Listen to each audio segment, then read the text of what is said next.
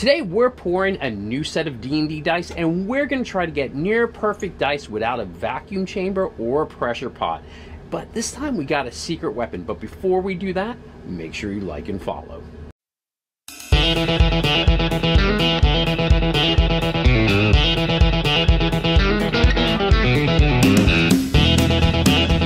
So let's get started. We got our mold,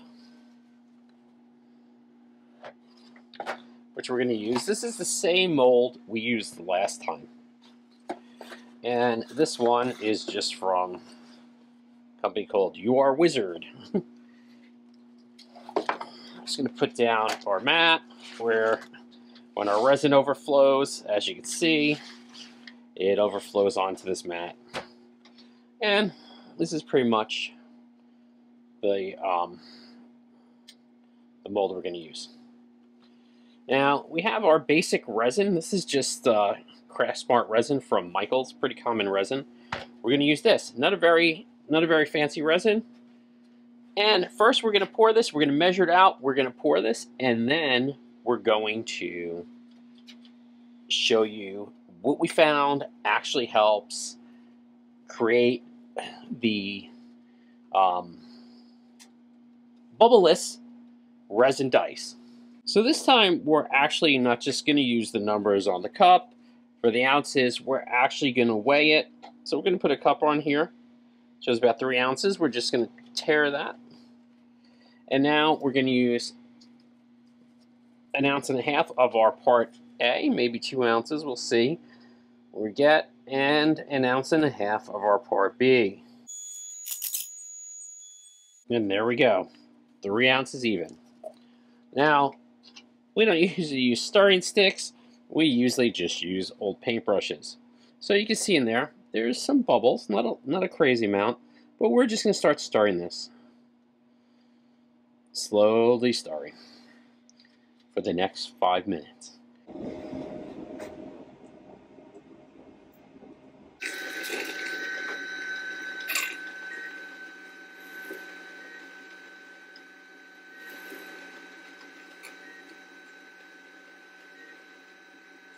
Okay, we stir this, and now we're going to add our secret ingredients. Someone recommended this, and we did try this on another pour, not dice, but it worked really well. It's this T-Rex alcohol inks. So we're going to take a little bit. We're going to take a few drops, and we're going to add it in there. And as you can see, it's already popping some of the bubbles that are on the surface, and we're just going to blend this in slowly.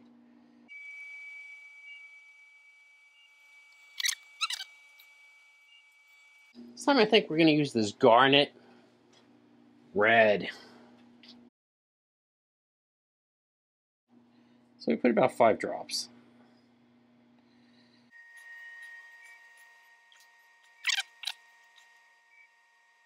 No pressure pot. No vacuum chamber. We're going to pour this. Do you see some bubbles?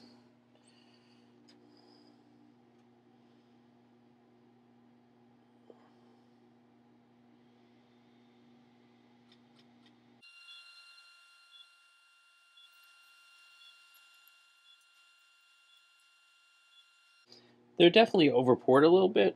Just going to put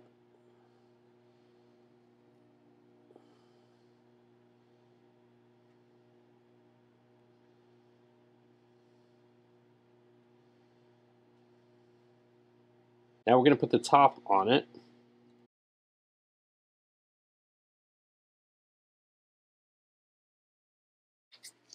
Let's put something nice and heavy on it. We do have a little more resin, so we're just going to pour some extra of these Valentine's hearts.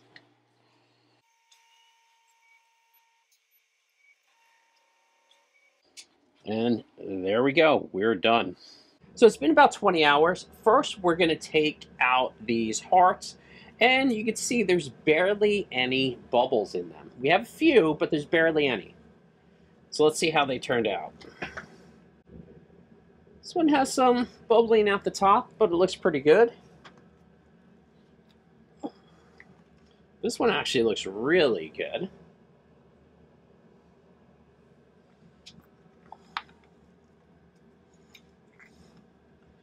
And this one looks pretty clean too.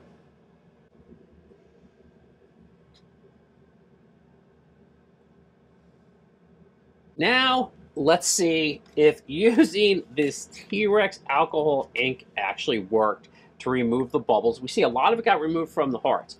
Let's see if it removed the bubbles for the dice. I took a lot of your comments and I used those. I over poured. I made sure it was filled. I poured as slow as I could. I started as slow as I could. Let's see. Now, obviously that's just spillage. It's dry already because I over poured. They actually look, let's just remove this. They actually look pretty good so far. You can see the ones on all the faces. And let's take some out.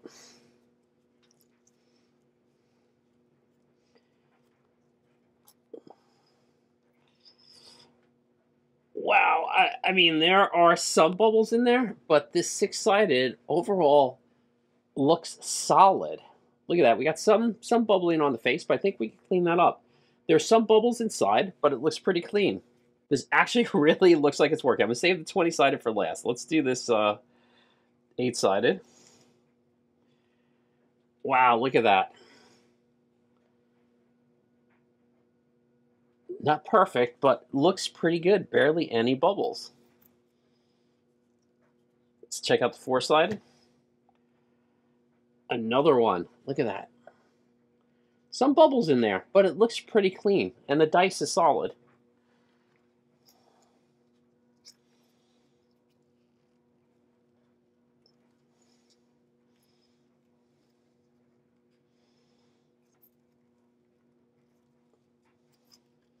So when there's a little, let's get that off. Wow, look at the 100. I mean, I got to clean that little extra part off, but overall that looks really, really clean. Okay. Let's look at our 12.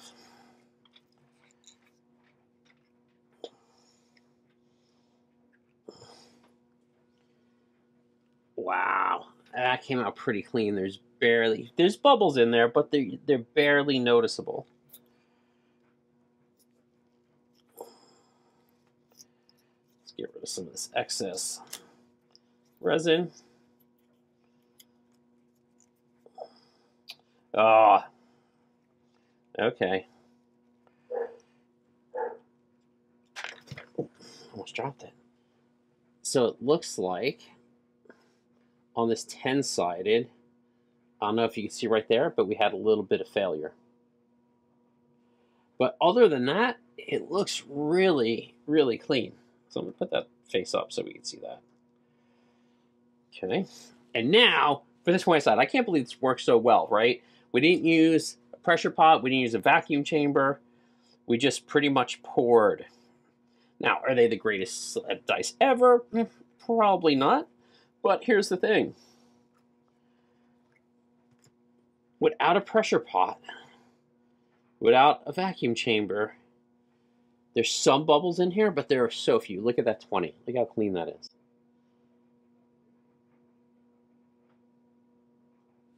Overall, they look really, really good. I'm actually really happy with the way using this added ink worked. Using this, what is it? It's the T-Rex alcohol inks, the clear. We're gonna get these cleaned up. I am super happy with the way they came out so far.